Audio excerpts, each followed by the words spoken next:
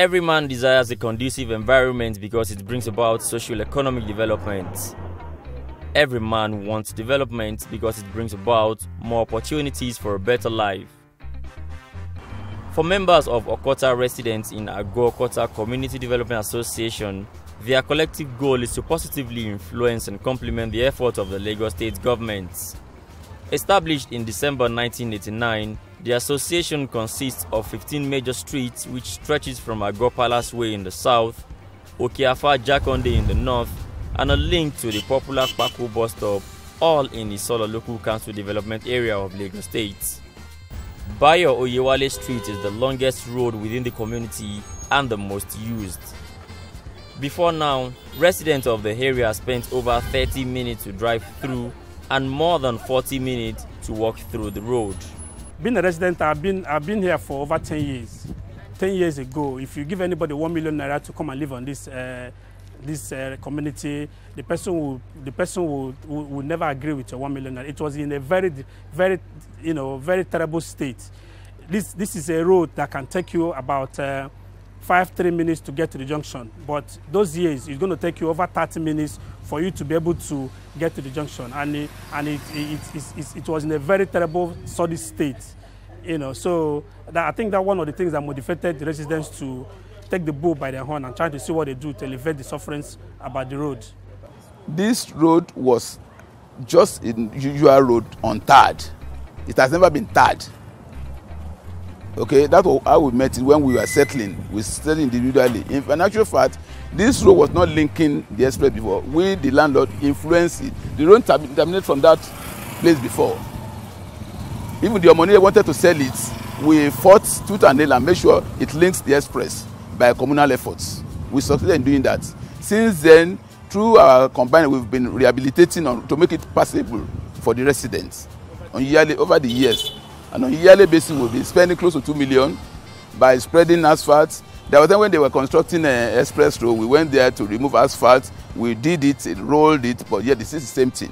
We decided that we should give a go ahead, that is, change our style of rehabilitation. We now thought of this interlocking. Still, communal efforts.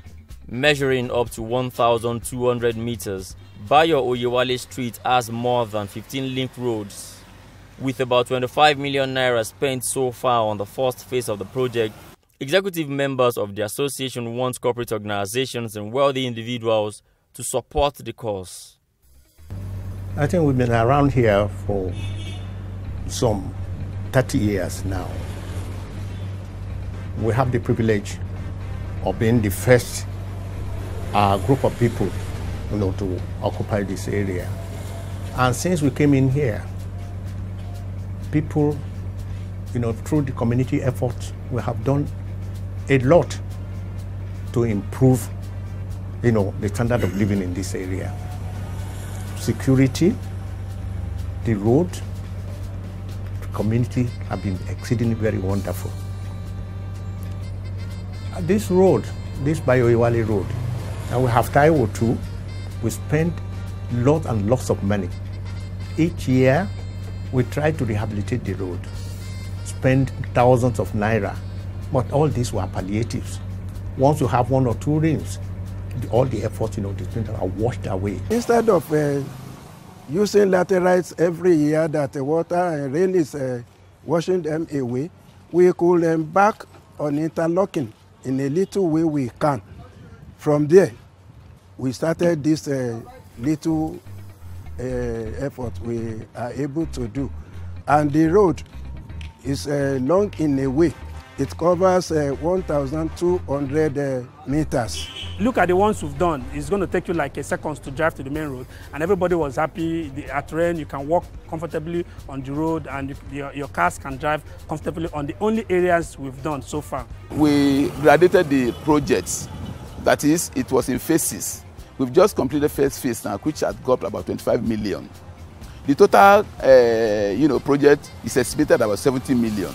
So what we are trying to do is we've made emissary to government, we've made visiting to government. All the letters we sent there was acknowledged, and they were very pleased with us that we can able to go this far. We want the government now to please come to our aid, either to complement the remaining 1 hour effort by either taking over the remaining project. Other major projects done includes water projects and electricity. All these are due to the encouragement gotten from the state government in empowering the CDAs and the CDCs.